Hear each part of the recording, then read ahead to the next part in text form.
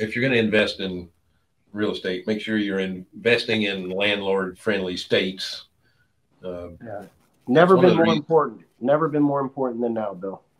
Yeah, and it you know, I know a lot of people like, is it a deed of trust state or is it a mortgage state?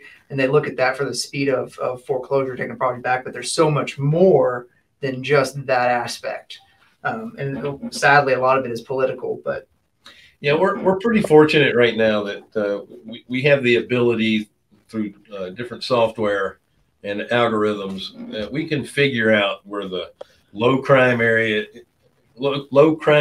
are, the average income of the person or the people that are going to be in certain areas, the migration patterns of the country, and we should be able to really target where we want to put our investments. Exactly. And those are going to be in the growing areas that are lower cost of living than most of the areas. I'm not going to add to the freedom, but people have more freedom in certain areas than others. Yeah. And it's all about the quality of life areas. Speaking of which, you're not just in the Jacksonville area; you're in multiple areas in Florida. Yeah, we started in Jacksonville because that's where we did bulk foreclosures, both me and my building partner, for many years. And then about 7 years ago, if you guys remember, the bulk foreclosures started to dry up.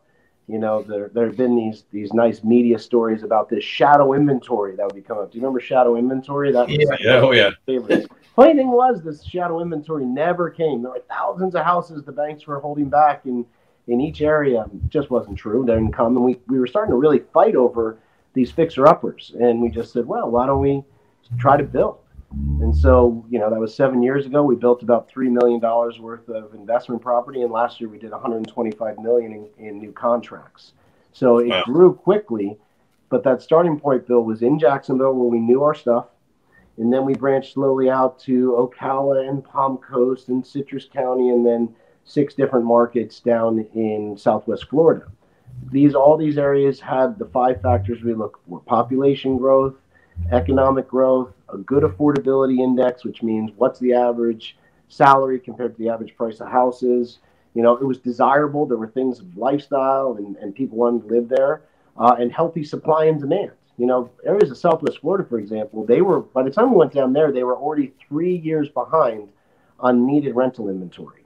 That was really to our advantage since we already had building track record and reputation in other areas that was good and was able to go in. And again, we're just providing with the wind at our back. There's so many people moving to Florida now.